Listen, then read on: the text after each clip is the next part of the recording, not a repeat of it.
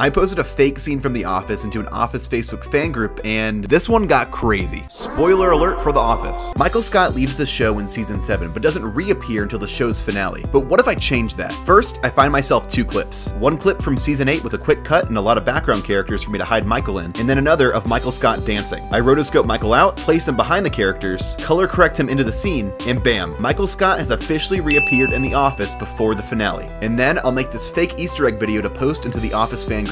Let's upload this video into the Office fan groups and see if they can figure it out. A few inches later. Alright, the videos are up and let's see the results. I don't even understand how this one is possible. Mike said, I always thought that was him, but they said it wasn't. What?